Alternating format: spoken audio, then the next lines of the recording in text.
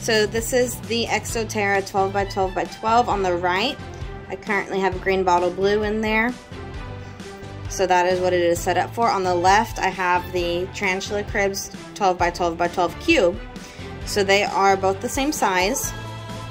As you can see, main differences, the first obvious one is the Exo Terra is front opening and the Tarantula Cribs is top opening.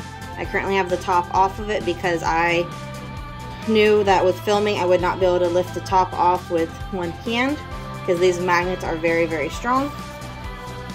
I'll show you right here.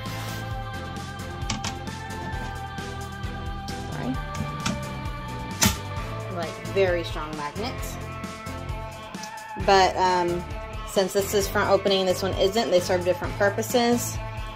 This green bottle blue is not a burrower. It is a big webber, so it does not need a lot of substrate. You would not put a tarantula in this enclosure that needs a lot of substrate.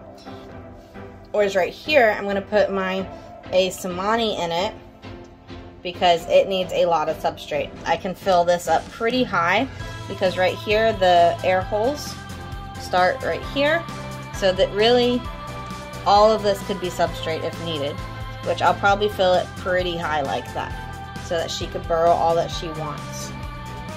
Another big difference is something that I haven't even fixed yet.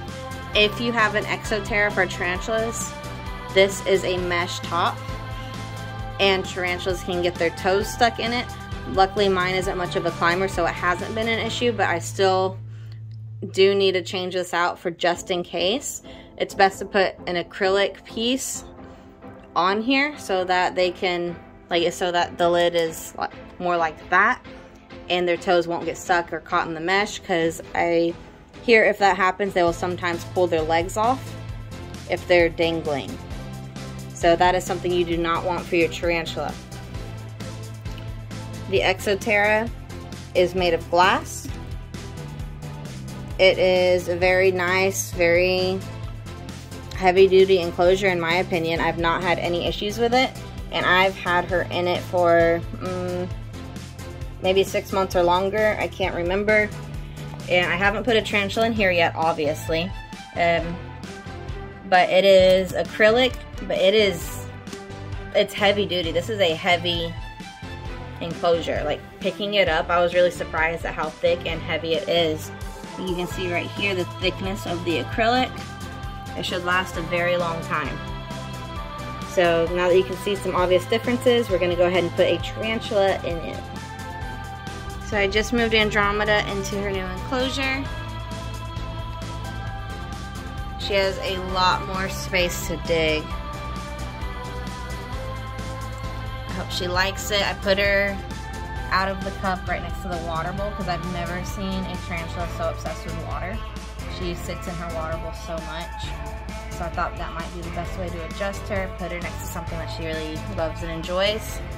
She has two hides, a cork bark hide, and that is a, I don't know, some sort of pre-made hide. Can't remember who it's made by. But I think this enclosure is going to be absolutely perfect for her. I am very, very surprised with how much substrate it holds. I guess it makes sense because it's a cubic foot. So I had a lot of substrate in a bag and it used all of it.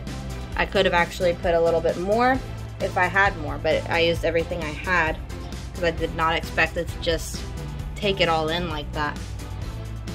But there she is, my big beautiful girl in her new home.